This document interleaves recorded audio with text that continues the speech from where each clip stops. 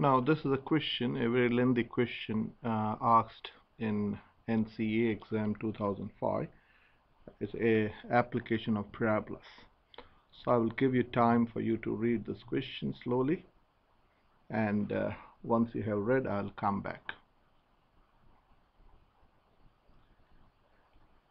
Hopefully you have read the question. So basically this is what the question is telling us. You got the top is a parabola, so this is a parabola, and the bottom is also a parabola.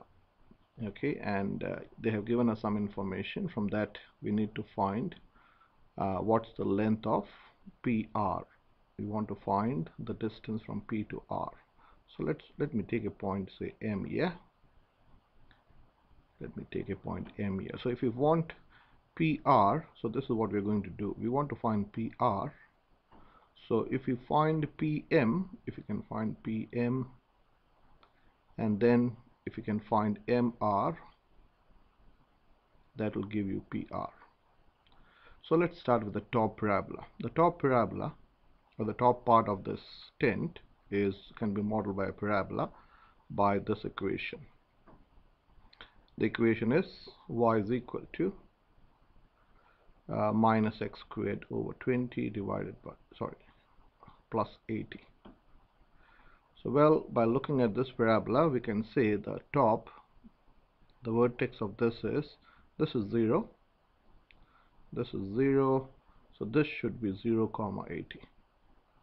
So this basic parabola has gone upside down. It has moved 80 up, and there is a stretch factor of 20. Okay. So can we find this point? This point is useful. What's the coordinate of this point and this point? The coordinate of these 2 points would be the same. And can we find the coordinate of this point and this point? So let's say this is N. So how can we find N? What are they saying? There are PR and QS. This is PR and QS are help to keep the tent upright. So these are the poles which keep the tent upright. They're 25 centimeters from the center line of the tent. So this is the center line of the tent. Okay, and so well, this has the coordinate of M has to be minus 25, 0, and the coordinate of N has to be 25, 0. They're 25 away from the center line. So now can we find this F? The coordinate of F and D are reflection of each other. So well, F is a point on the top parabola. So what can we do? Well, we can say, let's write the top equation of the top parabola. Y is equal to x squared minus x squared over 20 plus 80. So we need to find the x coordinate of that point. We know the y coordinate is 0, so it is something, 0. And this coordinate would be something, 0. Okay. So we know the y coordinate is 0, so we can put y equal to 0 here. So if you put 0 here, so 0 is equal to, let me use a white color. So 0, white is not a color, so 0 is equal to minus x squared over 20 plus 80.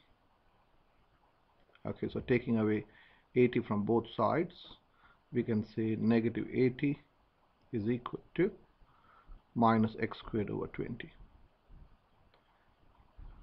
This implies multiplying both sides by negative 1, I can say 80 is equal to x squared over 20. Okay, I'm going to doing many steps so that you understand. So this implies multiplying by 20 on both sides. 80 times 20 is going to be 1600 is equal to x squared. And finally, this implies x squared is square root of 1600, or x is equal to square root of 1600. Now, square root of 1600, you can use a calculator. The calculator by default will give you 40, but the actual answer here is plus or minus 40. That means the coordinate of f is 40, 0, and this is minus 40 comma 0. So this is how you tackle this type of question, where you try to get as much information as you can. Okay, now what's the next part? The bottom part of the tent can be modeled by a parabola. So the bottom part is also a parabola, and we know the vertex or the minimum of that parabola. Well, that is at this is at minus 20, so the coordinate would be 0 comma minus 20. What else do we know? The length of FG is 10. The length FG, this is 10. So what's the coordinate of G? Well, the x coordinate of G is the same as the x coordinate of F. So this will be 40 comma negative 10. So this is how you process information. So what can we do? So we need to find, okay, so can we find the coordinate of P? Now again, P is in the top parabola.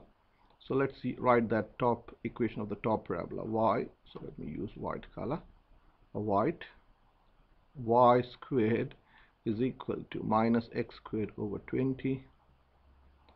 So I want you to think why I'm finding the coordinate of P plus 80. So how can we find the coordinate of P? Well, the coordinate of P, I know the x coordinate is going to be minus 25. We know the x coordinate is minus 25. So we need to figure out what's the y coordinate. Once you know the y coordinate, what will that tell you? I want you to think yourself. So let's put negative 25 here. So when we put negative 25, y squared is going to be minus of minus 25 squared over 20 plus 80. You can use your calculator. So this is going to be positive, and you got a minus here. This is negative 25 times negative 25. I know it's 625. So I know this should be minus 625 divided by 20 plus 80. So let me get my calculator, or let me show this on a calculator. Menu, run.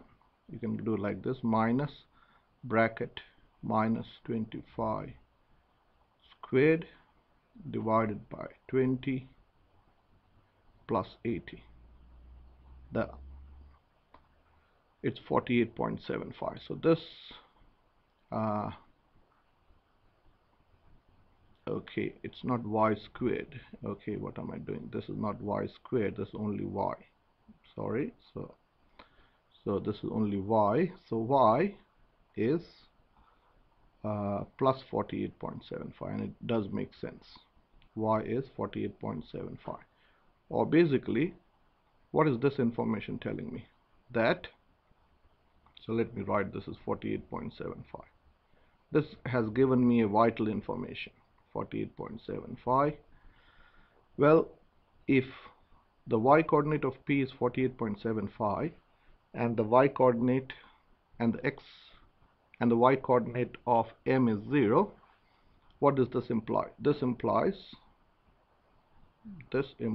let me use a green color. What does this imply? The distance of P from the baseline, or this is the center line, is 48.75. This height is the height of P from this baseline is 48.75. So we can say we have found this. We can circle that. Now we need to think how are we going to find MR. Now to find MR, we need to write the equation of the bottom parabola. So we know the maximum of, or the minimum of this parabola. We know the minimum of this parabola. So I can say the equation of that parabola should be y is equal to a times x minus xv the whole squared plus yv. The equation of any parabola is x minus the x coordinate of the vertex, this is the vertex, plus the whole squared plus yv. So we know xv is 0 and yv is negative 20. So the equation is y is equal to a times x squared, because xv is 0 plus negative 20 is minus 20. So now we need to find out what is a. So let me scroll this up slightly up. So what can we do? So well, what do we know? We know this point. This point is a point on the bottom parabola. So we know when x is 40, y is negative 10. Y is negative 10. So we can put this in this equation. So well, this becomes negative 10 is equal to a times 40 squared minus 20. So negative 10, 40 squared is 1600. So this is 1600a minus 20. Now adding 20 to both sides, I can say 10 is equal to 1600 divided by 1600a. This implies a is 10, dividing both sides by 1600 is, so this implies a is 1 over 160. A is 1 over 160. So now we're almost there, so we can say y. So let me drag to this side. So now we can say y, the equation of the bottom parabola, is 1 over 160 times x squared, take away 20 or minus 20. So what do we do now? We want to find again the coordinate of this point. The coordinate of r is minus 25 comma something. That's the y coordinate. If you find the y coordinate, we can find the height from m to r. So again, we can put minus 25 in this equation and get the y value. So y is equal to 1 over 160 times minus 25 squared minus 20. So this is same as, so let me drag this up slightly. So y is basically, this is minus 25 squared, I know is 625, divided by 160, take away 20. And this number has to be negative because it's below the x-axis. So let me use my calculator.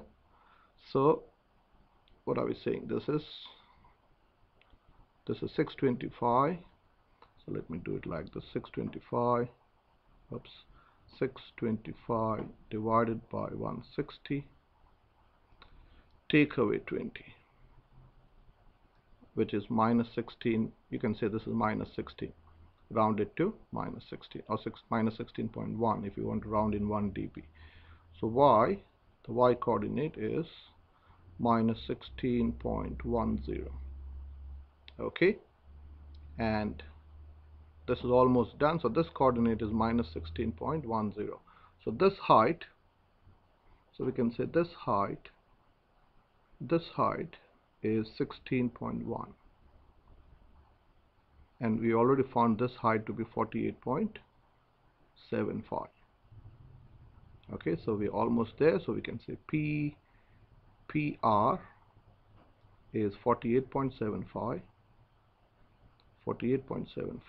plus 16.10. Okay, so which is how much? This is 64, am I right? 64.85. So let me confirm this on a calculator. 48.75 plus 16.10 or 0.1 is 64.85. So the total height of PR is 64.85 centimeters. The unit is important because here the question is in centimeters. It says 10, these are units are in centimeters.